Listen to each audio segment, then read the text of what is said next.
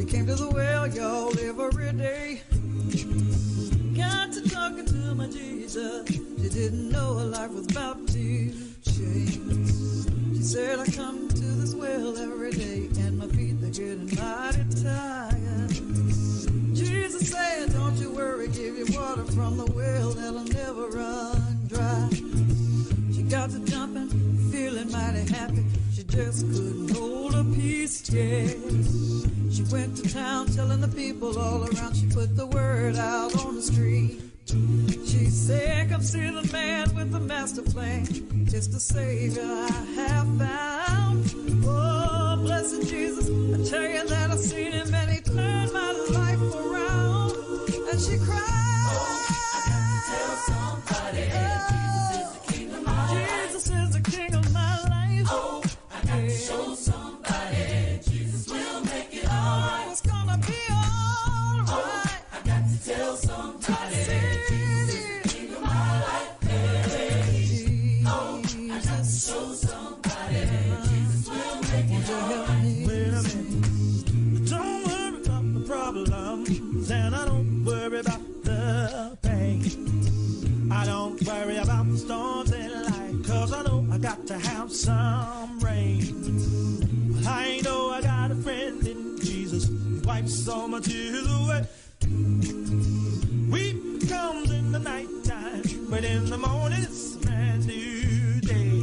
Hey, and I'm glad I got Jesus, and I'll take him everywhere I go. 'Cause he's my inspiration. Every way I'm gonna let him show. Don't you know, this ain't a problem too big for God, and I know it ain't no mountain too high. I keep my trust in Jesus, 'cause I know he's gonna make it alright. That's why I hope. Oh, I got to tell somebody. Tell everybody. Jesus is the king of my life. Jesus is the king of my life. Oh, I got to show somebody. Jesus will make it alright. He's gonna make it alright. Oh, I got to tell somebody. Yes, Jesus is the king of my life. He's the king of my life. I got to show somebody. So I'm going to ask, I know Devin is going to help me to put some handouts, to give everybody some handouts. We want to be looking at the book of John, and we are scheduled to be doing that for the next 12 to 13 weeks. The handout you're getting will give you a schedule of how we want to approach it. It is rather ambitious, because we're looking at doing 2 chapters each session. So it means that we will have to get right into it. We'll have to start asking the questions. We'll have to start, pushing ahead with it. So I'm going to just run down a couple of questions that we want to put out there at the beginning. One is, why are we studying John at this time? Why? Why we want to look at John? Just 3 simple points. There are many other reasons we could be, but asking you to bear in mind that first is that we want to have a better understanding of the book of John. The other point, 2 of 3, is how is John different from the other Gospels? And the one we want to spend most of our time on is identifying and appreciating how John demonstrates that Jesus is the Son of God. Why is that so the larger portion of our study? Because John gives us that as his mission when we read John chapter 20. So John chapter 20, 30 and 31, if you read it, different versions have it different ways, but my Bible says, now Jesus did many other signs in the presence of his disciples, which are not written in this book. John says, but this writing, this record is written so that you may believe that Jesus is the Christ, the Son of God, and that by believing you may have life in his name. The purpose of John's writing is that you may believe that Jesus Christ is the Son of God, and that believing you may have life in his name. That is what John tells us is the purpose of his writing.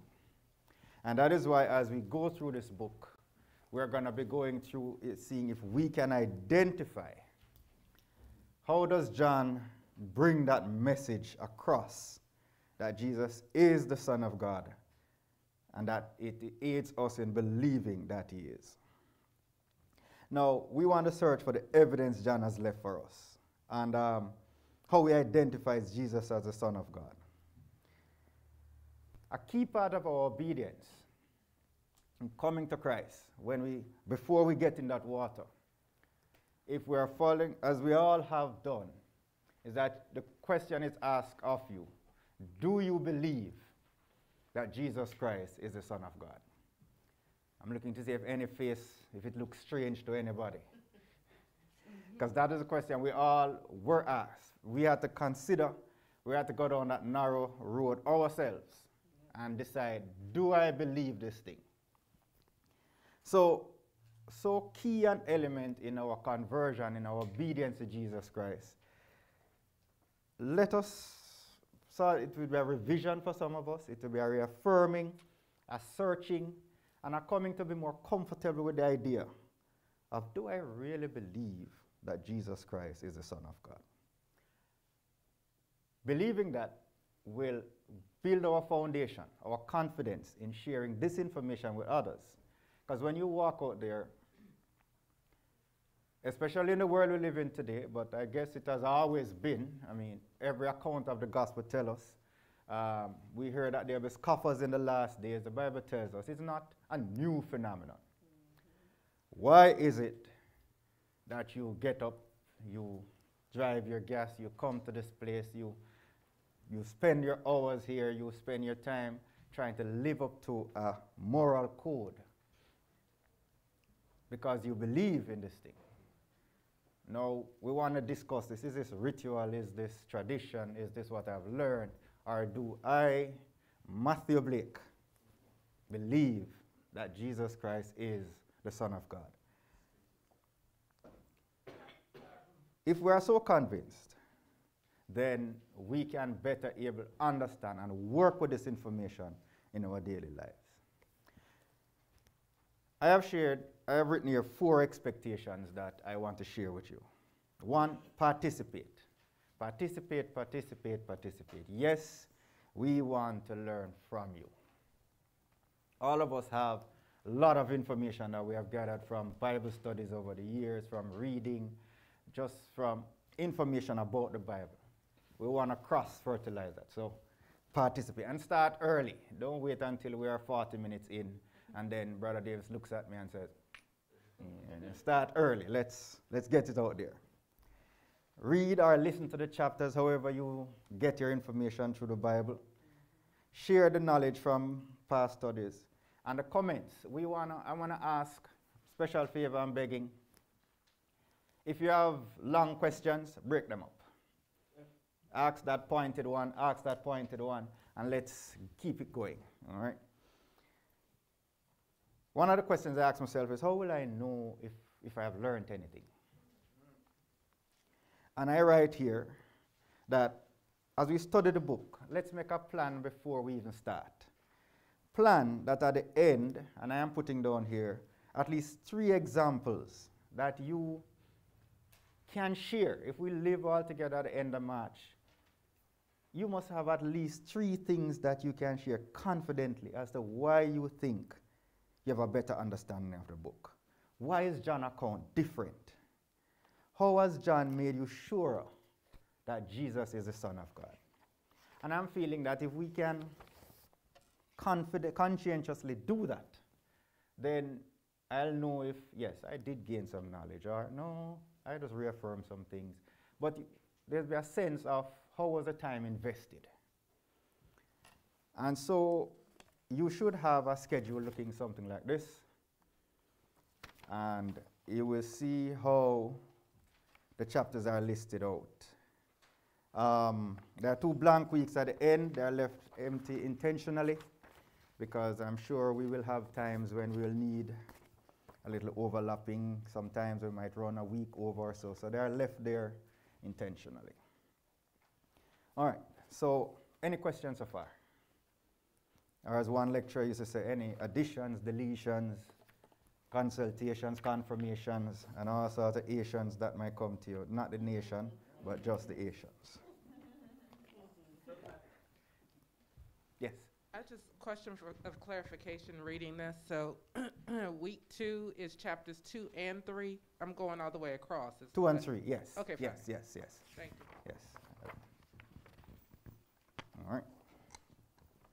Okay, so with that said, we're going to jump right in here and we're going to start.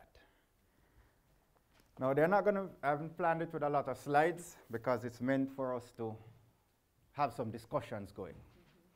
All right, so I'm figuring many of us would know a lot of this information.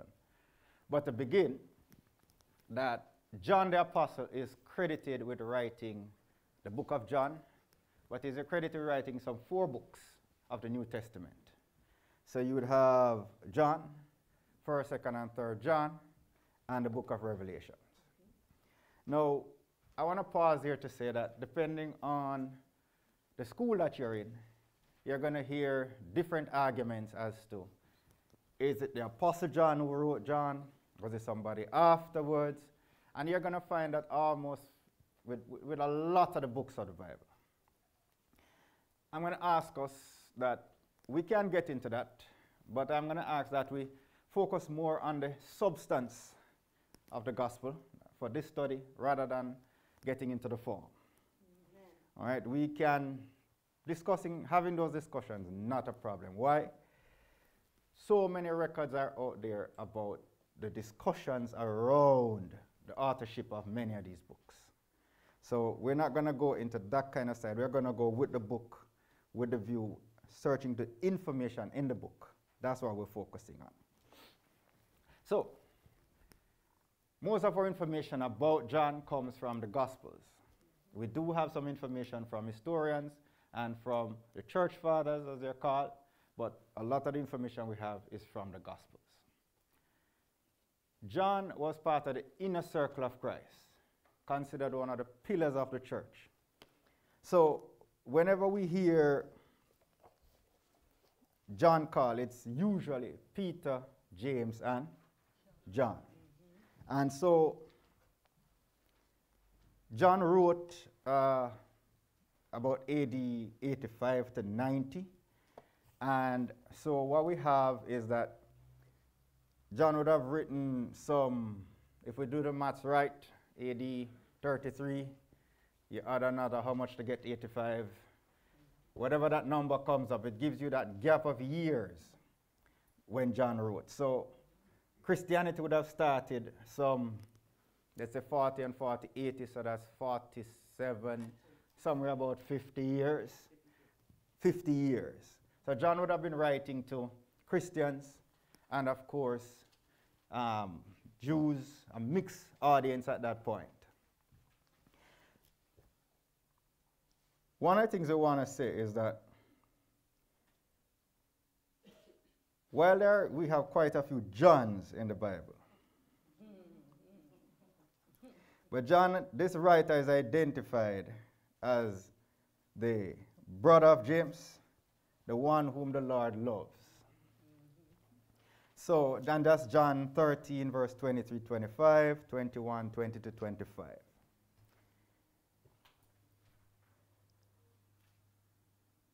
When we talk about John being, well, John also is identified. Jesus Christ calls James and John the sons of thunder, Mark 3, verse 17.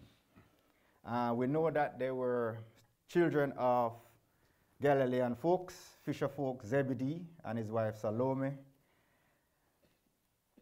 We also know that it is possible that the mother of James and John may also have been the sister of Mary, the mother of Jesus.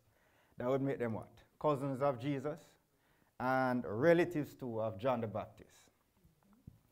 So John is, I'm trying to tell us who John is, so that when we start to listen to John, we will know that John has enough information to tell us what he's telling us in the book. All right. We have John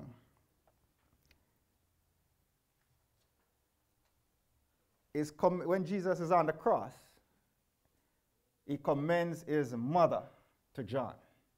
Woman, behold thy son. We all remember that? I'm looking. Okay. And we would know that by culture, as the first child, the first male, it is a responsibility to look after the family. And so he commends that to John. Interesting that Jesus had brothers, but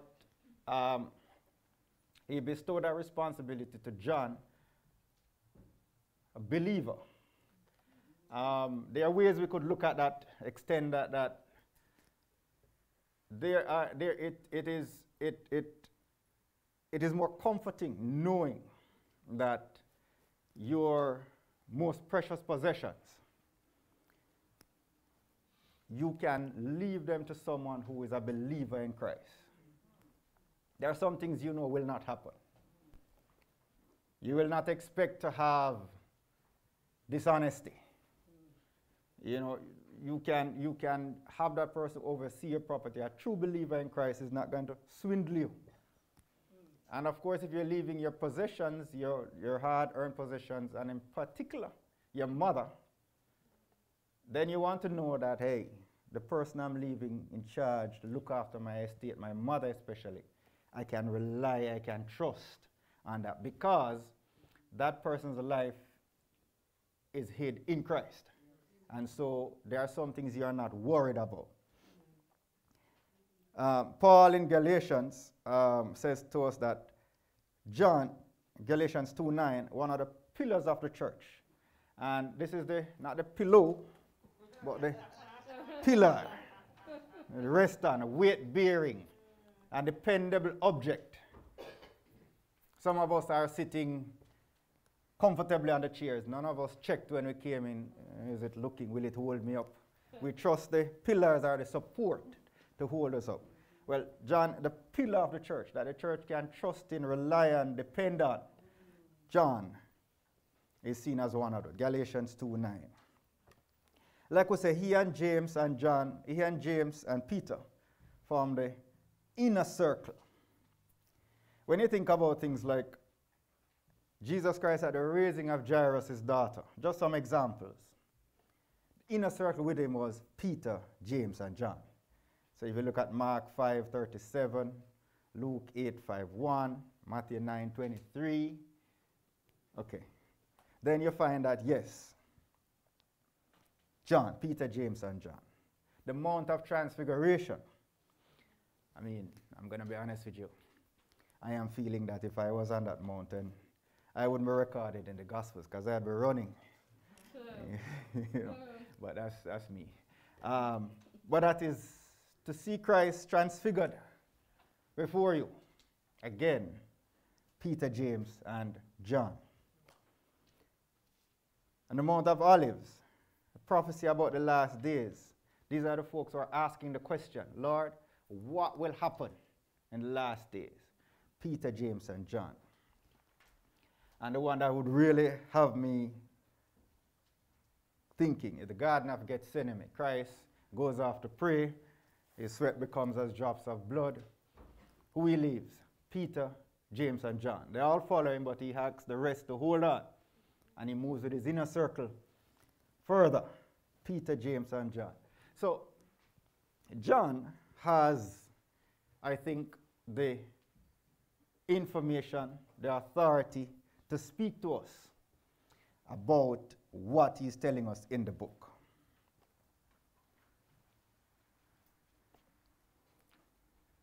You might want to check that John says in the beginning of the book, we're going to look at it, that two of John the Baptist's apostles or disciples were walking, and when John the Baptist says, "Behold the Lamb of God," one of them we know is Andrew, Simon Peter's brother. Could the other one be John? Something to think about. Because if it is John, it will put John at the very earliest point of the ministry of Jesus Christ. Something to think about. So, John, for me, looking at some of these tells me that I would like to hear John's account. I would like to hear, why is it, John, that you are telling me this? Why do you feel you need to tell us that, hey, Jesus Christ is God? Luke, for example, describes Jesus more for his humanitarian side. John spends his time telling us about the deity of Jesus Christ. Jesus is God. So we're going to go through the book, we're going to look at it, and we're going to see, can we see these things coming out, and how is it that it applies to us? Another thing, as I read the book of John now, is that John is markedly different. No parables. Isn't that interesting? And only two miracles that John has that is recorded in the other Gospels. The feeding of the 5,000 near Bethsaida, and of course the subsequent to that, Jesus walking on water to the apostles on the sea. But the water, changing water into wine at Cana, only in John. Healing of the royal official's son in Capernaum, John. Healing of the paralytic at Bethsaida, John. So, why is it that John don't have, oh, we have two more, because there are supposed to be 7. Yep, I know. Healing of the man blind from birth, John chapter 9. Raising of Lazarus. That one knocked me because I'm saying something as big as the raising of Lazarus, certainly would have had all the other writers writing about that. But no, just John. Some other points, and these 3 points are listed on the handout that you have. But just to bear in mind that, hey, we want to see that John says Jesus is the Word. Jesus has the Word.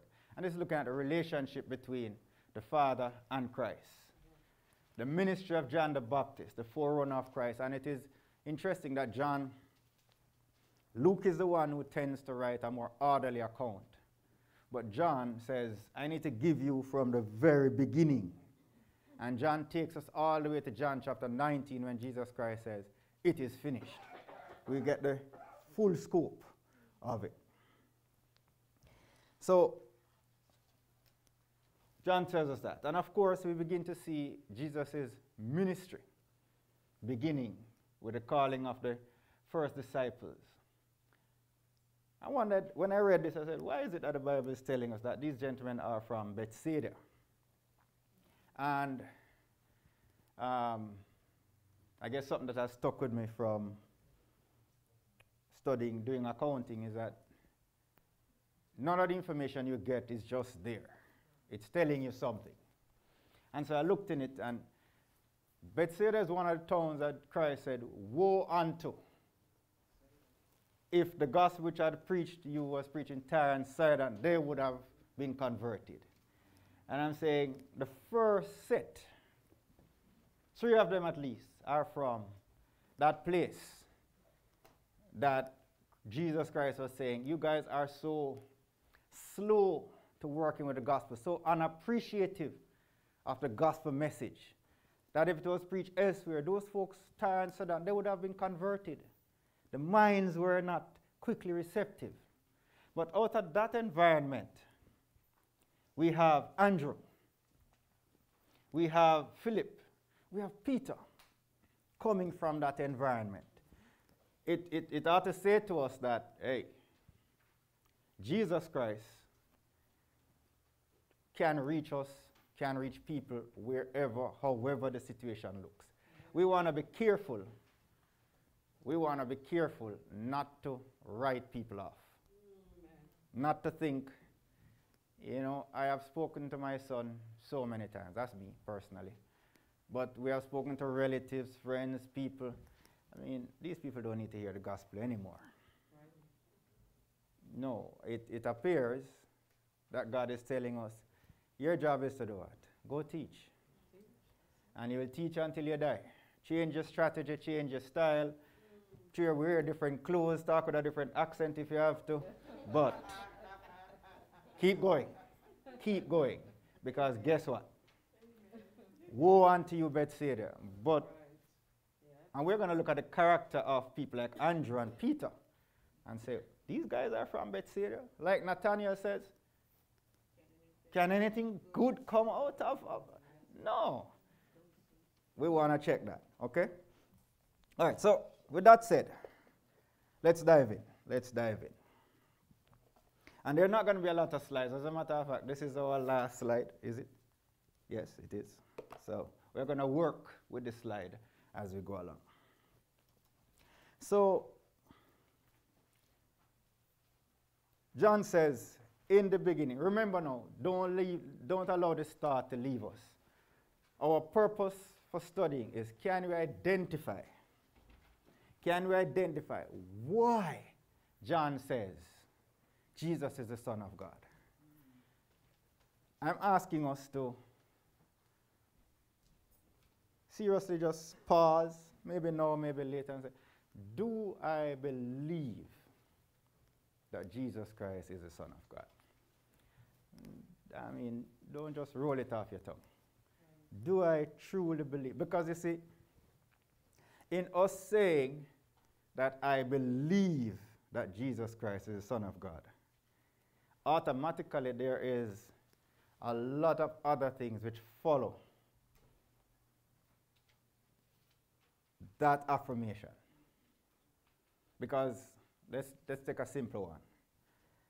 If I believe that Jesus Christ is the Son of God, then I have no choice but to tell people about Jesus Christ.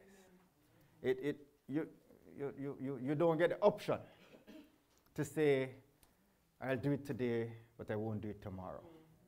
You don't get the option to say, I am tired, I can't do it now. You don't get the option to say, I'm at the supermarket, the bag is heavy, let me not talk with this lady, this gentleman. You don't get the option. If you say, I believe that Jesus Christ is the Son of God, it comes with consequences. Let's pause for a moment, look at our friend Peter. He's in the judgment hall. And they say, surely you are one of them. No. Your speech betrays you. You were one of them. No. I have seen you with him. Listen, man, I said. It's not just saying, oh, I believe. It can't be just saying. So let's roll through the book of John and keep that in our forefront. So John says, in the beginning was the Word, and the Word was God. Let's pause and take that in. In the beginning was the Word, and the Word was God. He was in the beginning with God. I want to ask immediately, is there a passage that comes to mind? In the beginning, so it says the Word was with God and the Word was God. In the beginning, before it all, when it started. Genesis chapter 1 verse, in the beginning, God. In the beginning, God. So John, are you saying that Jesus Christ was in the beginning? Because let's not take that lightly. If Jesus Christ was in the beginning, then is that discussion which says, let us, involving Jesus Christ? So all that we have, we experience, we are planning to enjoy, is because Jesus Christ was a part of that decision to create.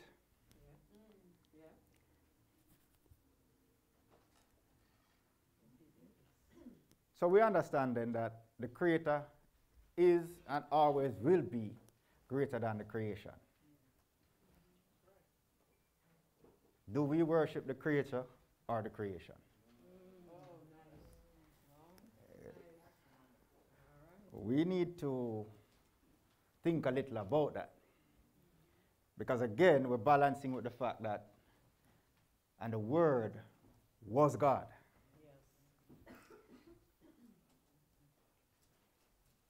John is saying to us that that discussion to create Jesus Christ was a part of that. I don't know if we need to do any discussions about the Godhead, God the Father, God the Son, God the Holy Spirit. I'm watching the faces to see if anybody looks surprised or there's any gap in the knowledge, but everybody seems to be looking comfortable with that, hey, we're good with that. Yes. Good with that, okay. So, let's see if we can understand John. So John says, in the beginning was the Word, and the Word was God. I'm giving you.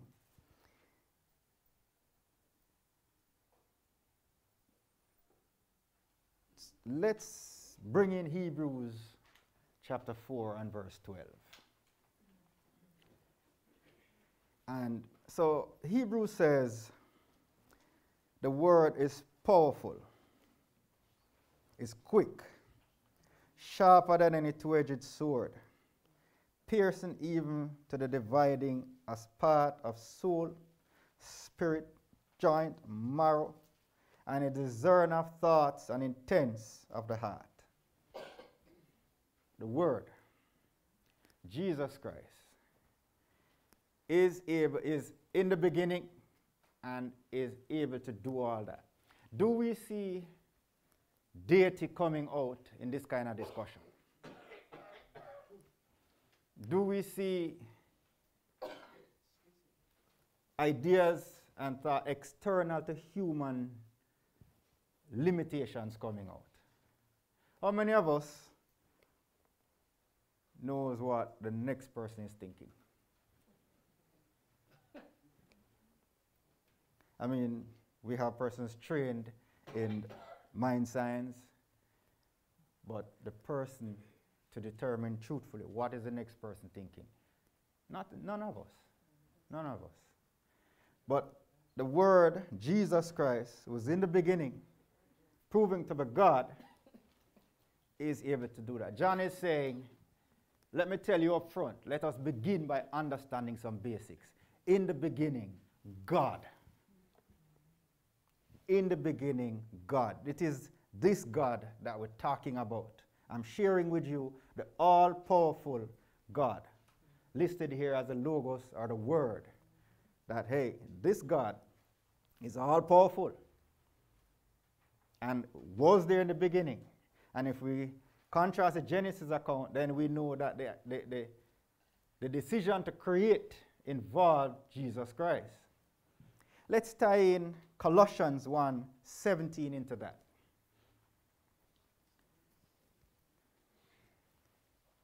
Colossians will tell us that everything that was made by whom? By Christ. Is that what your Bible says? So we're tying it together. We are looking at evidence to support Jesus as the Son of God. So therefore, what we have is Jesus Christ, creator of all. Is it then any challenge to us to worship God? Because it is, if we understand in the Bible, there's nothing that was made by him. Includes us. John, why are you telling us this? Could it be that John is telling us this, that we know that, hey, Jesus is God, is the creator of the universe, which includes us? Is that screaming out at us? Is that coming out at us? Now, Jesus, we're going to realize, had a lot of I am statements. Right. I am the bread of life. I am the door. I am the light of the world.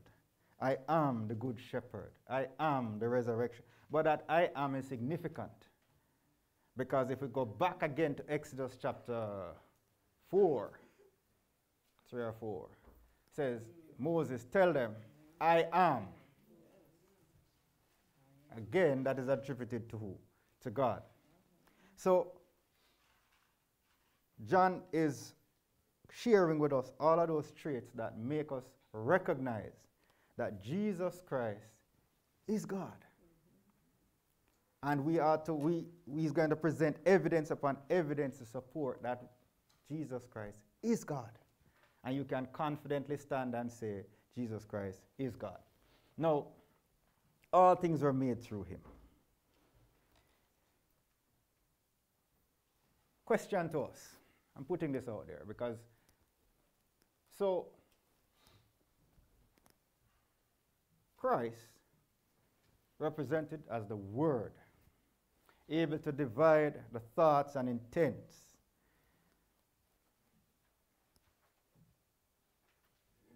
No audible answer necessary, just thought. Of course, if you choose to. How much of the Word do we read as a practice? If it is Christ who represents the Word, that is able to discern our thoughts, that is quick and powerful and sharp, how much of it do we read? John is giving us all this information about the power of Jesus Christ as a Word. How much of it do we read? How much of it do we ingest? Something to think about.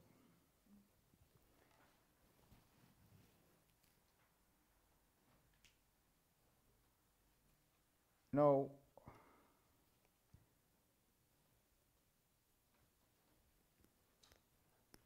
if I polled us, all of us are planning for tomorrow. We have probably even way into next week, next month. The schedule we have says we're going up to March. But none of us, and no one we know, sustains this universe from amongst our human setting. Years ago, I don't know if you learned this, but I was told that the sun is some 93 million miles from the earth, and if it comes any closer, we're likely to have starvation, the crops will be burnt, and if it goes any further, we're likely to freeze. And it has been at that one spot sustained for however long. That thought came to me when we were saying, Christ is the creator, the sustainer of this world. And John brings that point to rivet in our minds that, hey, know this, that this Jesus Christ, in human, that has been here in human form, is that God that sustains.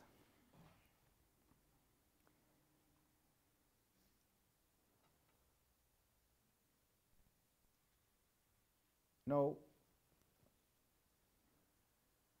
let's bring the world that John is in, is governed by the Old Testament system. And John is bold enough to say to us that, hey, or to say to his readers that the law came through Moses. Do you have that? But grace and mercy came through Jesus Christ. Is that significant? In what way?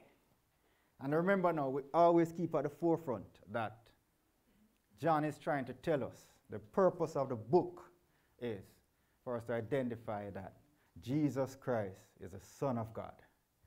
So if that is the purpose of the book, John, why are you telling us that the law came through Moses, but grace and truth came through Jesus Christ? Why is that significant? Why? Any takers? Why is that? Why would you need to tell us that, John? Anybody? Don't leave me here alone. Somebody. That verse is taken, first of all, from verse 17. Yes. For me, that was the old covenant, and Jesus is ushering in the new covenant that is applied for me, for this side of heaven, this dispensation of time. So it's relevant to all of us, everybody in this room. Okay. And that's what John wanted to let us know, that the old has been. That's one thing, but now we got something even better, something greater. Okay, am I to add to that? Don't let me misrepresent you, that the Creator is bringing in this new thing? Exactly. Okay, I thought.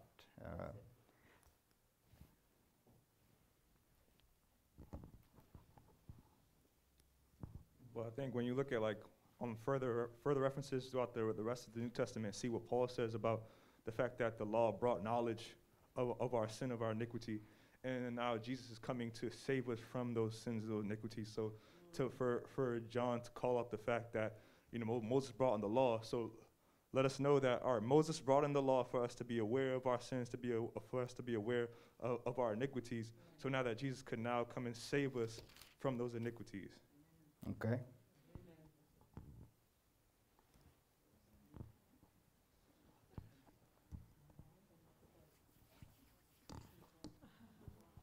The aspect I look at is Moses is infallible, where Christ is the perfect. So Moses could not have brought in grace and truth. So he handled what was physical, what was the law, that was the law, and Christ handled what was spiritual, which no man could have attained but him. Okay. And just to compliment her comment, Moses was like the one of the great figures amongst them. So for him to even compare Jesus to that, and was a bold statement of that time to say that he was even greater with what he was going to bring. Okay. Anybody else? No? Oh, we have.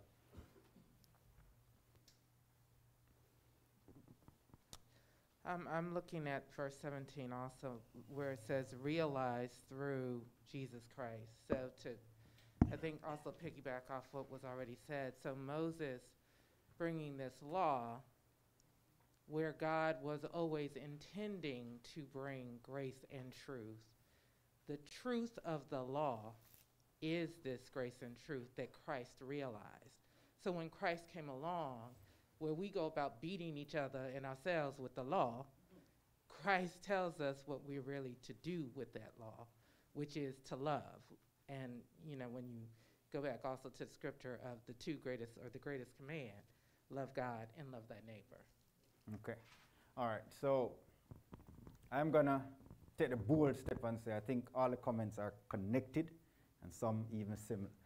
But the point that I think we're all saying is that up until this point, and when you have a chance, look at Luke 16:16, the law and the prophets were until John.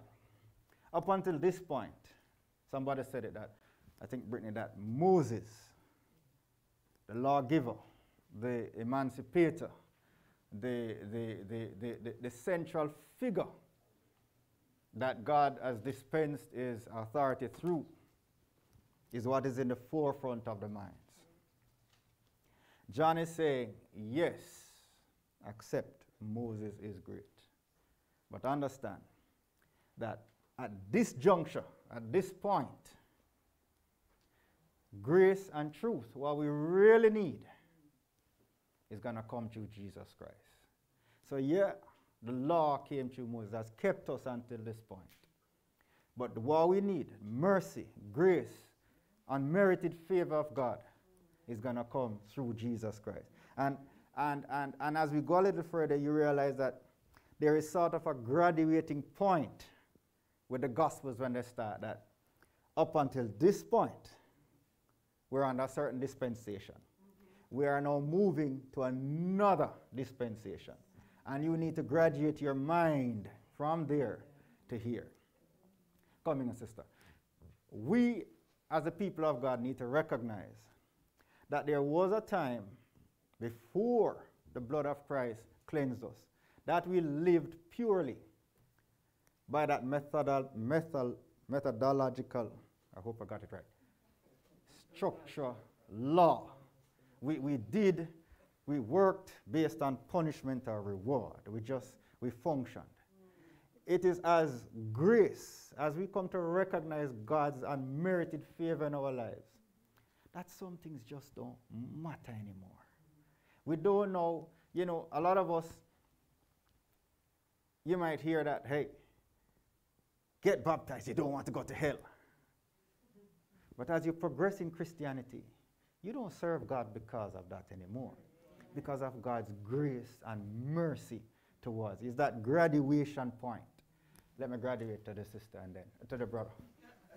I think one of the things, thank you. One of the things, when we study this, I think I always have to go back to the historical context and where this was and when this was. Okay. So it's important for us to remember that this law was their culture, and this was also many, many years ago, and how do we then take that Jesus' grace and apply it to today? Yeah. I agree with you that the Israelite law was intertwined in the culture, in the governance. It was what you knew. It's how you lived. And so you can imagine that this was sort of a radical concept to say, hey, we are shifting to a new place. Can you imagine when Jesus stands up in front of them and says, you have heard of old that if you do this, but I say, really? What gives you that authority? But we're going to read some more about that when we talk about we are Abraham's seed. We're going to see some of that coming out. But I agree with you that we have to put that mindset in that place to say, hey, one environment that you have known all your life, and here is a new one that you must now undo or better understand to move to the next step. It's more of a radical concept than what it is today. That's what they grew up with. That's all they knew. I agree with you, and I want to put it to you this way also. So the brother says it's more of a radical concept then than it is today. And I want to add to that, while agreeing with him, that individually, coming to Christianity is a radical change. Many of us are not in families, organizations, or in groups that are Christians. Getting up on a New Year's just went. We all know the tradition for New Year's is a New Year's Eve ball. It's a party. To say, hey, I will see you sometime in the day. I'm going to church. If you're not careful, now some of us, you might be in the faith for a long while. It's not even a challenge because most of your friends don't understand you. You are firm in your faith. But think about a young Christian, a young person trying to make that radical change to say, hey, I am going to church. With all the voices, with all the years of disinformation, this way, to step out of that and say, no, I'm going to church.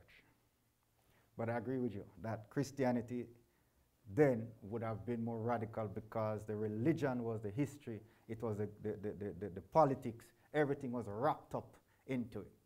And we're going to see examples of that, for example, when we get to John chapter 9, where the man born blind and how the government, but we'll get to that.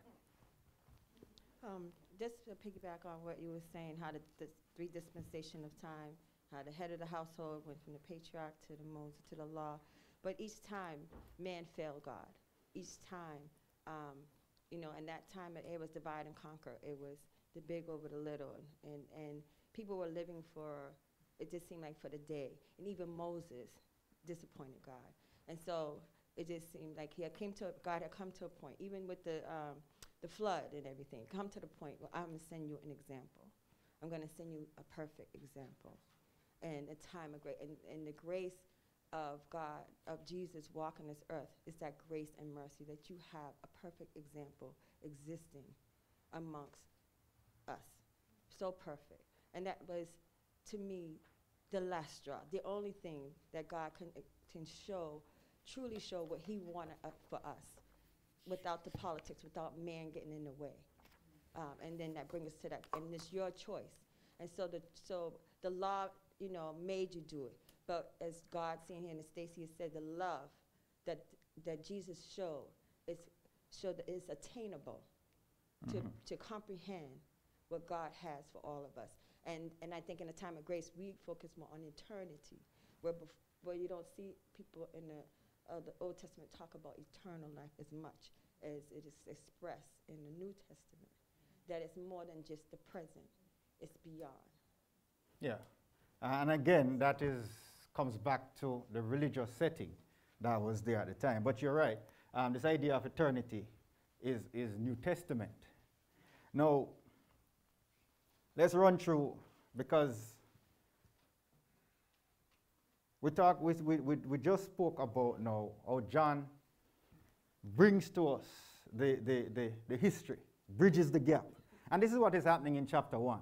John is bridging the gap between Old Testament and New. He's bridging the gap between John the Baptist and Jesus. He's graduating us.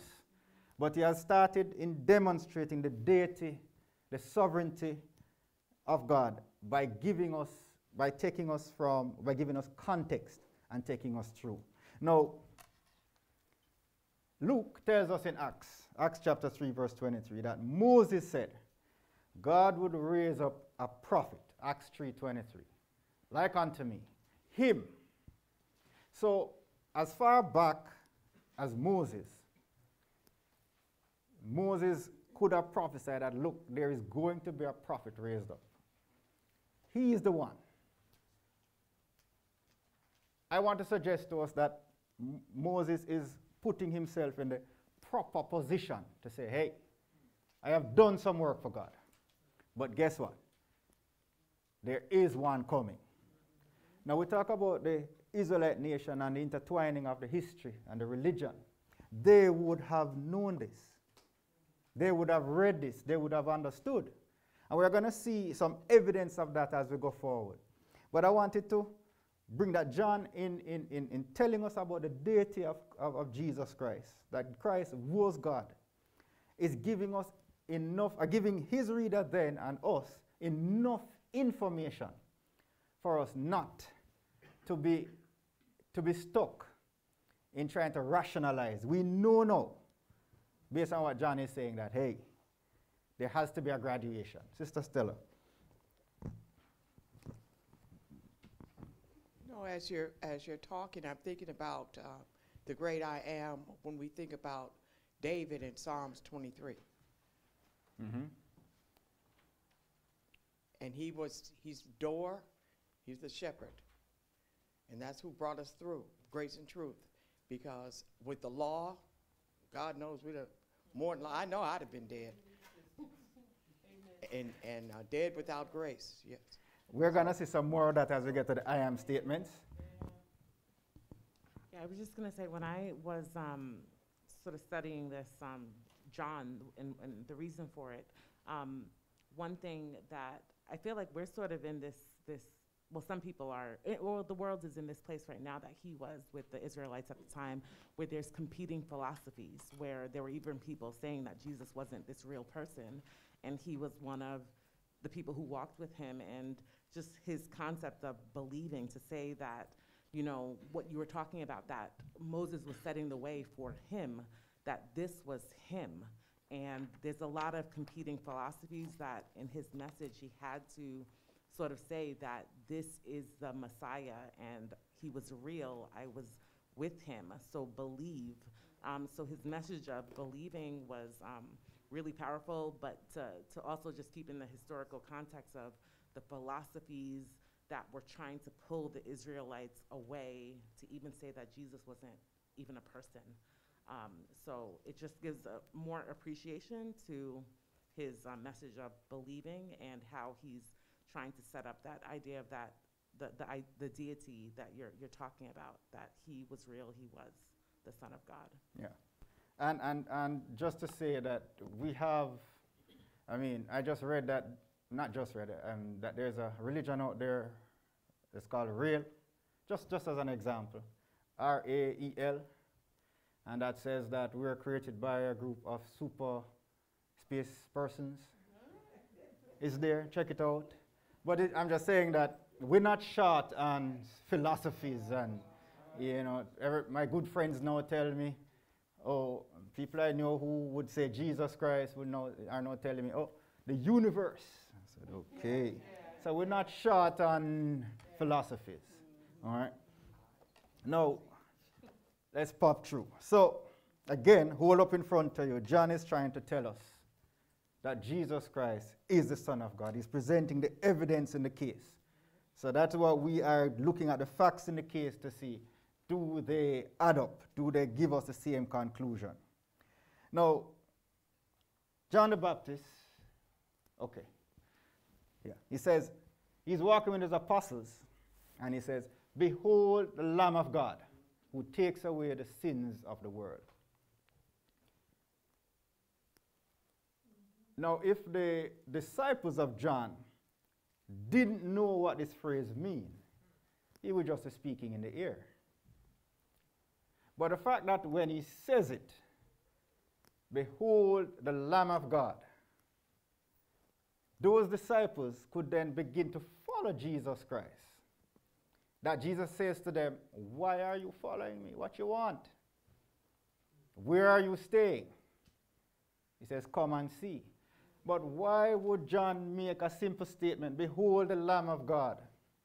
And it has such profound impact on you that you decide, remember now,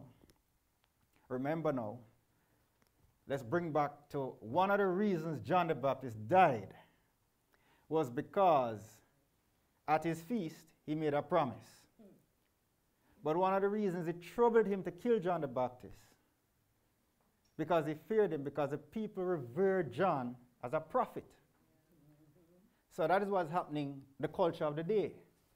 But these guys, these apostles, Andrew being one of them, decided to leave this great prophet, John the Baptist, and follow Jesus, simply because John says, behold the Lamb of God.